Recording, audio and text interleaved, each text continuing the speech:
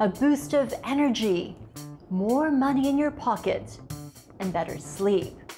After another pandemic year, who doesn't want to start off 2022 with these perks? Well, experts say taking part in Dry January could deliver all of that and more.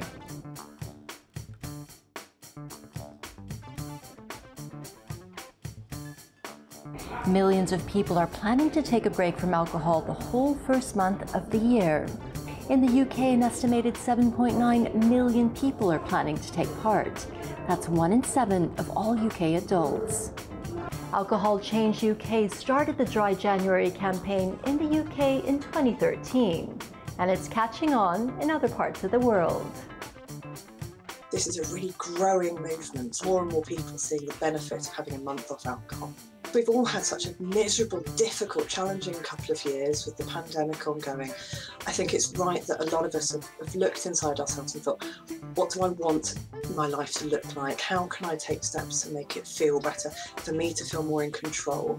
And cutting out alcohol, even just for a month, is a really effective way of doing that, because it enables you to learn some tools and techniques to take more control of your drinking in the months and years to come.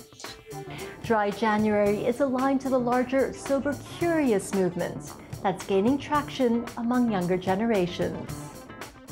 In years gone by, I think there was a lot of sober shaming that took place. People would question, why on earth aren't you drinking tonight? I think that's vanishing, and I think younger people don't see that as a normal or acceptable thing to do. And I think that's a brilliant development. And the growing interest in choosing not to drink alcohol isn't just limited to January. The no-alcohol industry boomed during the pandemic.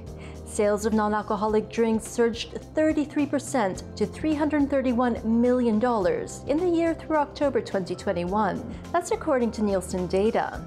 And the trend has caught the attention of some of the world's largest distillers. Health and wellness has been a major trend that's been evolving for a number of years now. It's impacted many industries, and the alcoholic beverage industry is no different.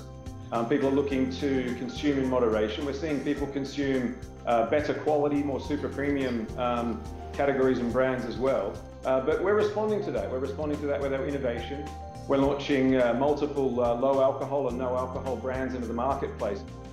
In fact, Grey Goose Essences, which I've got just here, is a lower alcohol content brand, and we've launched that in the last 9 to 12 months. It's been one of our most successful innovations. So the key for us is to respond to what the consumers are asking for. So a huge range of non-alcoholic drinks could take the edge off Dry January. But what are the health benefits of ditching booze for a month? There are things that you'll see immediately. So you might sleep a bit better, you might see your skin improve, you might feel more energetic, a bit more cheerful. There are also the things that you can't see that are perhaps longer term benefits, the improvements in your health essentially. So you're perhaps lowering your blood pressure, you're lowering your risk of lots of different health conditions, you are also reducing the cancer-related proteins in your blood. You're taking the chance to socialise without alcohol. You're teaching yourself how to have a good time, how to decline a drink. And those are things that will stand you in really good stead for the rest of the year. So what about you? Are you joining Dry January?